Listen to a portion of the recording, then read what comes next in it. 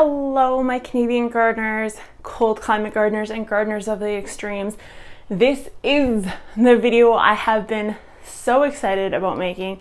It is going to be a multi-part series that's going to come out at noon every day for the entire week, and it's all about soil.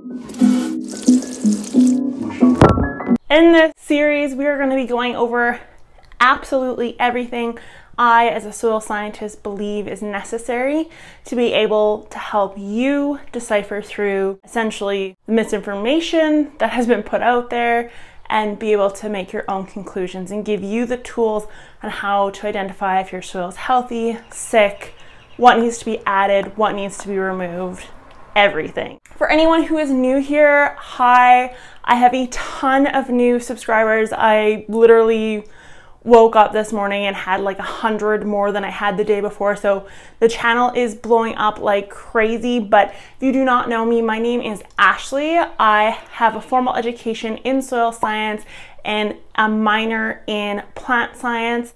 I am a garden enthusiast, a houseplant mom of the extreme.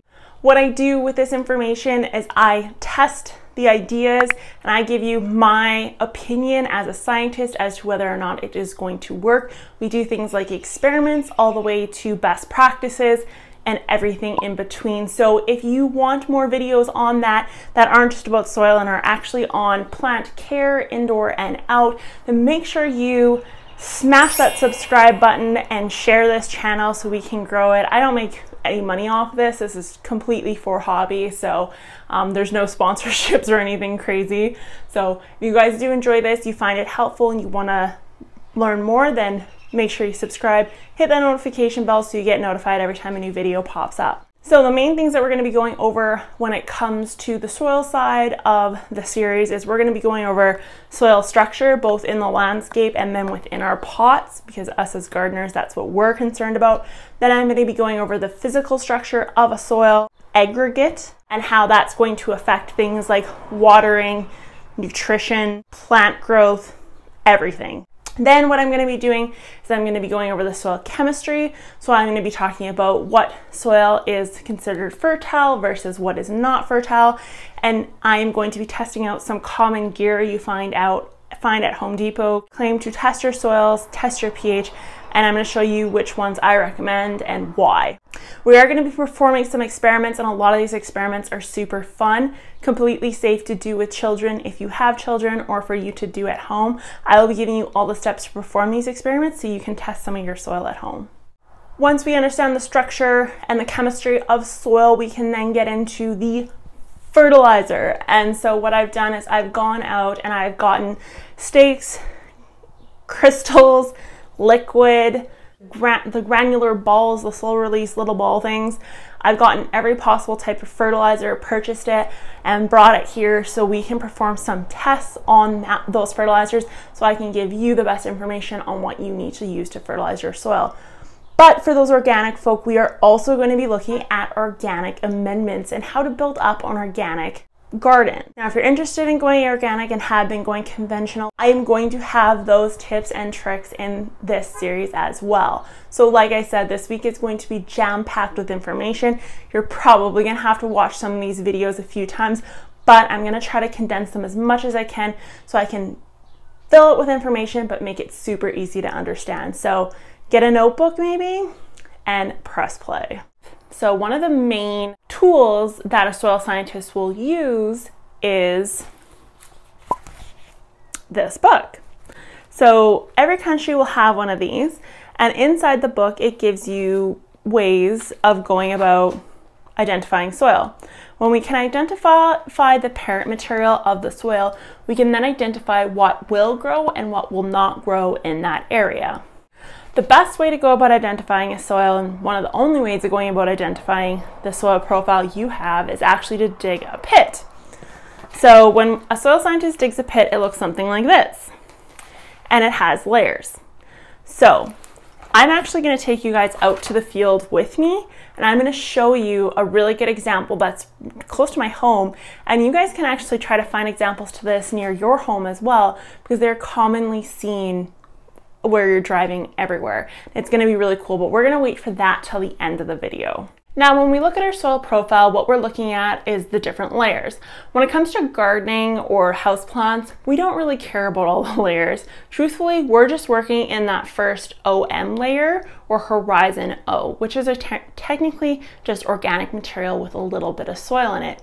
Sometimes we move down to horizon A, which is a mix of organic material that has been processed and mixed with soil aggregates and parts of the parent material. Now, if you have a garden that is on the ground and you haven't purchased soil to bring in, or if you have soil that you had made locally by a landscape company and then brought to your home and dumped, you may want to look into what parent material that soil was taken from.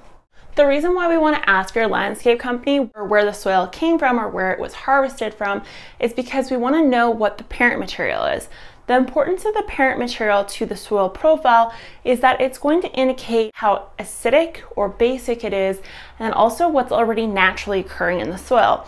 So a hint I can give to you for Saskatchewan, for example, where I am in zone 3, is that there's a lot of lime naturally occurring in our soil. If it was taken out of an area that has a parent material of, say, limestone, you're going to have more lime in your soil. If you have parent material that's taken out of an aeolian area, which is essentially sand dunes, then you know you're going to have more sand in your soil. Now we'll get into what that means a little bit later on. But the important thing is that you need to ask the question. Now, if it comes to potting soil mix that's just in a bag, you don't have to ask that question because that is heavily mechanically engineered and selected specific to potted plants. So I wouldn't worry about potting soil, but if we're talking about garden, then that is something that we want to look into. So let's look at the soil porosity, because this is important for understanding the rest of the episodes. Soil porosity is going to affect both our soil physics and our soil chemistry. It's going to affect how fertilizers react within our soil, as well as how water is processed through our soil, even to how the roots move through it. So I'm going to put some photos up on the screen. So you can see from these photos that sand looks drastically different than clay. Sand we can think of as marbles, and then silt we can think of as little grains of salt. And then clay we can think of as almost as sheets that are closely put on top of each other. Now, when we have just the sand, the water will run through it easier. When we have just the silt, the water will run through and some will stay.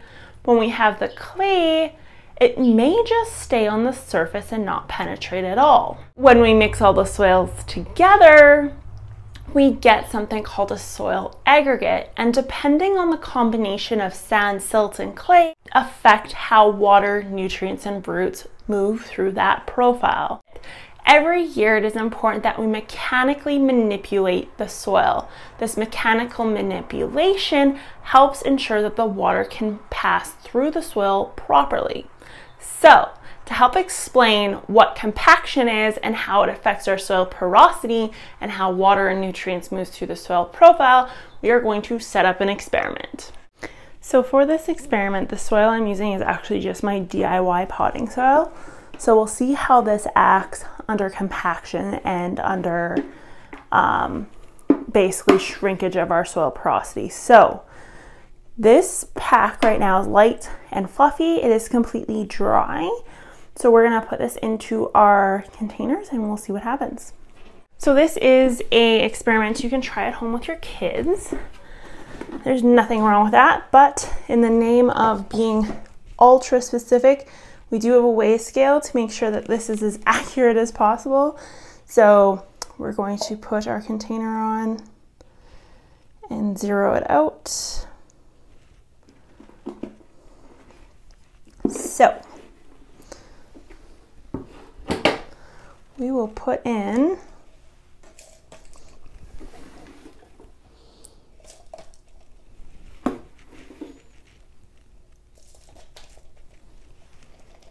I think that'll be enough to even see a result. So we put in 1 ounce of soil in this container. And then we will try this one. Zeroed out.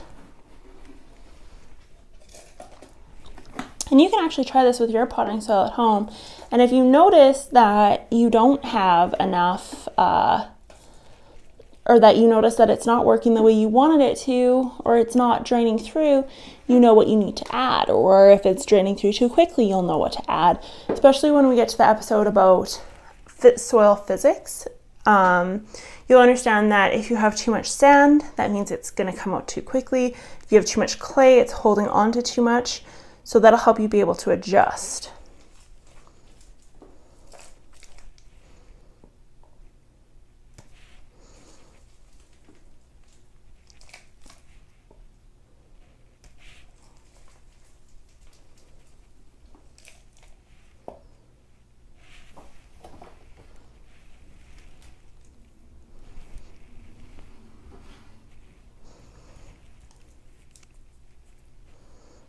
Okay, so that one is also now at 1 ounce. So shut that off right now. Oh, I guess it is auto shut off. Okay, so we have 2 containers of soil, and what we're going to do is we are going to compact one more than the other. So eeny, meeny, miny, moe, catch a tiger by his toe. If he hollers, let him go, eeny, meeny, miny, moe. This one is the one we are going to compact. So I'm just going to take a glass and smoosh it away. So this would be what would happen if we were walking on our garden, or we left our pots outside and the soil compacted because of the snow. This can happen from animals walking on it. This can just happen naturally because of the laws of physics and gravity. So compaction is normal, but it's our job as gardeners to make sure that we break this compaction up, because if we don't, what ends up happening is it affects how nutrients, roots, and water actually goes through the profile. So you can see compacted, and I'm sure you recognize this from when you're getting your pots ready or in the springtime, compared to this, which is nice and light and fluffy. Oh yeah, that's nice stuff. Okay, so we shall put these in their containers, and now we fill our cup up with water. So we'll zero out our cup, make sure everyone gets the same treatment.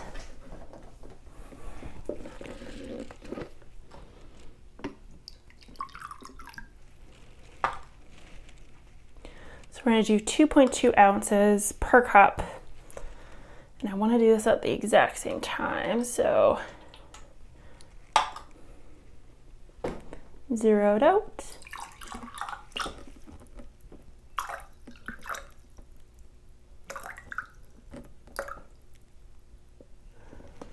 There we go, 2.2. All right, so now we get to watch how fast the water, oh, we have a little bit of water in here, we gotta get rid of that. So now we're gonna watch how fast the water goes through these. So I just wanna see what you guys can see. So we have compacted versus non-compacted, and we are going to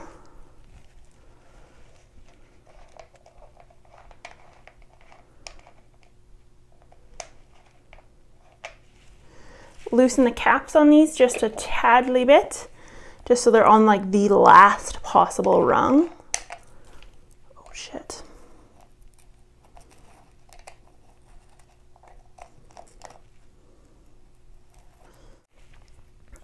So we can put this on the last possible rung here, and we're just gonna see how quickly the water comes out and exactly how much water we end up getting out. So we'll do the non-compacted first.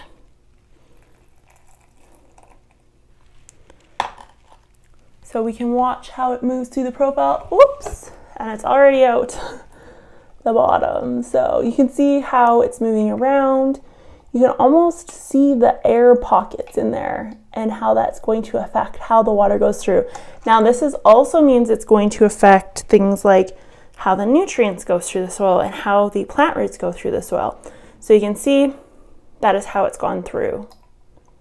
And it's still coming out. So we're gonna put this guy down. Now, let's try the compacted one. And I can guarantee this one's not gonna be as quick.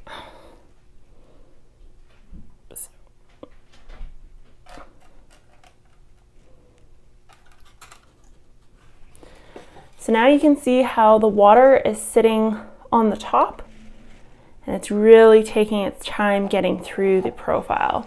So here you can see there's not a lot of airflow in this soil.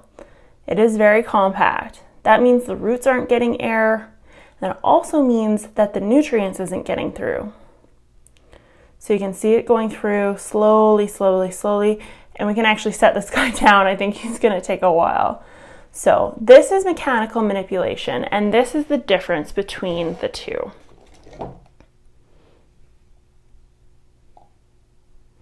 So you can see this one, light, fluffy. We have a ratio of water, soil, nutrients, and air. This is what roots like, and this is what roots do not like. Because they can't get any air, they aren't able to breathe. And this compacted soil is one of the #1 reasons why plants, there we go. This is the #1 reason why we see plants that are waterlogged or sick. So remember, if you feel like you're always overwatering and your soil is not draining properly, it may have nothing to do with the type of soil you have, and has everything to do with have you fluffed or have you not fluffed your soil lately. So this goes for potted plants as well. So I hope you guys enjoyed that experiment. I hope you enjoyed that lesson on soil porosity and soil structure. Make sure you remember that as best as you can, because tomorrow we are getting into the physics of soil. Okay, so that is our experiment on soil porosity. I hope you guys enjoyed that. It was actually really cool to see it work out. I've never tried that before. I wasn't even 100% sure if it was going to work or not, but my theory has stood correct through it all. If you guys enjoyed that, make sure to give it a thumbs up and share this video for anyone who may be wondering why their plants are waterlogged or not doing very well. It may just come down to this and not so much their soil, so keep that in mind. Let's go check out that soil profile I promised you, and I will see you guys tomorrow at noon. Bye! Okay, so we are here. This is an area that they're using for backfill in a new housing development, but this has been undisturbed long enough that you can actually see the soil horizons. So I'm just gonna zoom in on this. So now you can see exactly what I'm talking about. So you see that topsoil layer, how it's different than the second layer down below. So that's your A horizon, then there's your B horizon, and at the very top, that is your OM. So you guys can find this stuff literally anywhere in your area, and you can have a good idea of how rich your soil is or how depleted it is based on that top layer. So the thicker that black portion, the more fertile your soil is, or the more organic matter that is in your parent material from the landscape companies that you get. So like I said, this is in a housing development, and there are literally houses right there. So this is very common. You can find this in your own backyard. So I hope you enjoyed that. I want to thank you guys for watching. I hope you learned something about parent material and soil porosity. Stay tuned for day 2. It gets even more exciting, and the tests and experiments get even more wild. So if you like this, be sure to like, subscribe, and comment, and I will see you guys next time. Bye! Oh hey there, are you still watching? Make sure to hit that subscribe button for some more awesome plans.